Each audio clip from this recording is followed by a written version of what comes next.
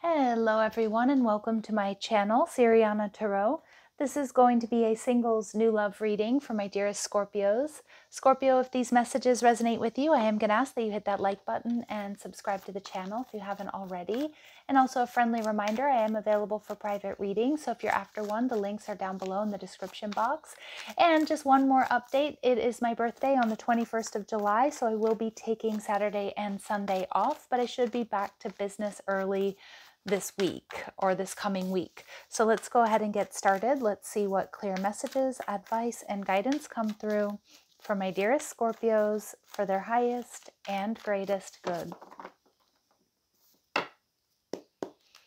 All right, your person, Knight of Pentacles. Some of you, this is someone you work with. They could be a Cancer or a Pisces person. What they love about you, the Three of Cups. This person loves being around you. They can't wait to see you when you two are apart. I'm getting it's a colleague, but for some of you that it's not the case. Could be a friend. It could be just somebody that you start dating and they're always can't wait to see you is what I'm getting. It's always a good time. And there may be some mental conflict here, okay, about coming together for some reason. We'll see what that might be. And we have the Fool card, Aries energy, so you could be dealing with an Aries. We also have strong Cancer, Pisces coming through. Regardless, I feel like this person, the Knight of Pentacles, they're very hardworking. I feel this is somebody who's been planning for the future. This is somebody who, yeah, like they probably have a bit of a nest egg. I feel like they're kind of traditional in that sense. They're solid, they're stable, they're secure. I feel like they're financially secure. All right, let's see. Clear messages. I also feel they're very dedicated. The World card. Oh, I love this for you. So they could have some fixed energy in their chart, Taurus, Scorpio, Leo, or Aquarius. But this person, I'm wondering too if they like recently finished a degree, or they recently got a promotion, or they recently like got their business off the ground. They're definitely experiencing success here. Yeah, but something here has come to an end for them. Ooh, maybe for some of you, they're detaching from a situation, but it actually feels like they're like no longer a student. Now they're like, they got the job of their dreams, or they graduated law school or med school or something like that. So I love this because it feels like your person has been putting a lot of time and effort into something, and it feels like they just graduated, or they just reached a major life goal is what I'm getting. I love this. All right. So we see the Page of Wands in reverse. So they might be a little bit hesitant about relationships or love, because I feel this person has been like singularly focused on their career or their finances, or finishing up school, or maybe like buying a home. I feel like they've just been very, very focused for a while, Scorpio. All right, let's see. What else do my Scorpios need to know about this person?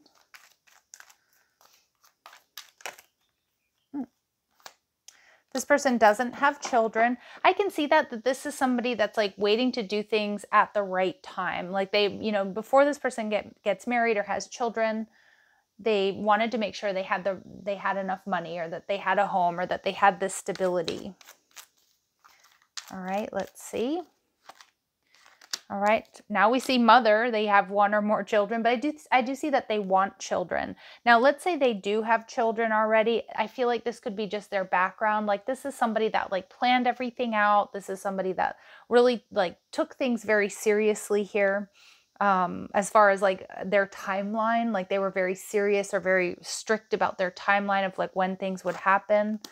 Yeah, they have been deeply wounded, and trust must be established to open their heart. So if this is somebody who kind of like planned out their life at an early age and worked towards those goals, if it didn't work out, or there was a major disappointment, I can see that that was quite a huge deal for them, right? Like if they did get divorced, or they did end up being a single parent, like they just never saw themselves that way. All right. And for others of you, they have been closed off to love because they've been trying to figure things out. They've been trying to save. They've been finishing up a degree, trying to reach their goals. And we do get Virgo energy here. Okay. So they're patient. They're definitely patient. They're patient and they're planners. That's coming through really, really strong, Scorpio. They may have a tendency to overthink and overanalyze. I can definitely see that. And that could be some of this mental conflict, because I do feel this person has a checklist in their head as to like how and when things should happen. All right, we have the Moon card. So this person has very deep romantic feelings for you. This person's very intuitive. I also feel they're very creative. I'm hearing music. Well, I'm actually hearing a dog barking, but I'm hearing music may be really important to this person. Just one moment, Scorpios. Okay, my dear Scorpios, sorry about that little interruption there. The dogs just started to flip out for no apparent reason, or a reason at least I couldn't see. All right, let's see. So your person, very creative, very compassionate, very romantic. You know, I feel like they have experience. Like I said, if they are divorced or separated, or they are a single parent, I feel like that was really very, very hard for them. Like a very, very hard decision for them. Okay. And you are on their mind and in their heart. You may meet this person online, or you may meet this person through friends. Okay. And we have that this person may be very well known, or if you do know this person through friends, like everybody has a lot to say about them. I also feel like it's all really positive things to say about this person. For some of you, they might have a large social media following. I'm also seeing that they're well known within their family, possibly the community, or maybe the world at large, right? This person may have tattoos. They may have a lot of tattoos even. They grew up in a better than average household. They may use their middle name, so that could be tacked onto their first name, but it could also just be that they use their middle name. And they can speak more than one language fluently, okay? And this person may have dark hair. Now remember, very, very specific messages here, Scorpio, are not going to resonate with all of you, and that's completely okay. It doesn't mean it's not your reading, but they are going to be confirmation for some of you. All right, let's go ahead and see what clear messages, advice, and guidance come through for my Scorpios, please. Clear messages, advice, and guidance for my Scorpios, please. Okay, so this person may have short hair. This will lead to marriage, so there's a lot of potential here for sure. And they could have that earth energy. We get double confirmation of Virgo energy, but of course it could be Taurus or Capricorn. And you're going to find this person to be very sexy, attractive, and irresistible. Oof, all right. There's like things falling down. I'm not sure what's going on here. All right, so let's take a look at what they love about you, the Three of Cups. So this person just loves your energy. They love being around you. The Three of Cups is like fun, flirting, wanting to date. Again, if you see them at work or out and about in the community or through friends or something like that, this person is just always so happy when you're there, so excited to see you, can't wait to see you again. They also find you to be like warm, loving, and supportive. Okay, they really love, they love this Scorpio energy about you as well. And Scorpios, you know, you can be quite intense. I know I'm a Scorpio moon, but Scorpio energy is quite intense. It's very focused. It's very brave. It's very sensual, very mysterious energy, but they also see you as very loving. And with these two seahorses there, they definitely see you as soulmates. And with, the Hierophant energy in reverse, Scorpio, I'm having all sorts of difficulties in this reading. The Hierophant energy in reverse. Sorry, I just jumped because I've hurt my foot somehow, and I just pushed on it the wrong way, and so I had it winced. It hurt really bad, so I do apologize. So with the Hierophant energy in reverse, Scorpio, this person sees you as very different from them, and they really like that. So I am getting like an image of like yin yang energy, that you two kind of fill in each other's gaps. You two have very different qualities, but like it's what each other needs or wants in a connection. And they might also really like that you come from a very different background. So you could have different religions, traditions, spiritual beliefs, socioeconomic backgrounds, you know, ethnicities, but they're going to like that. That's what they're looking for. And we see the Page of Cups. So again, we see very sweet energy.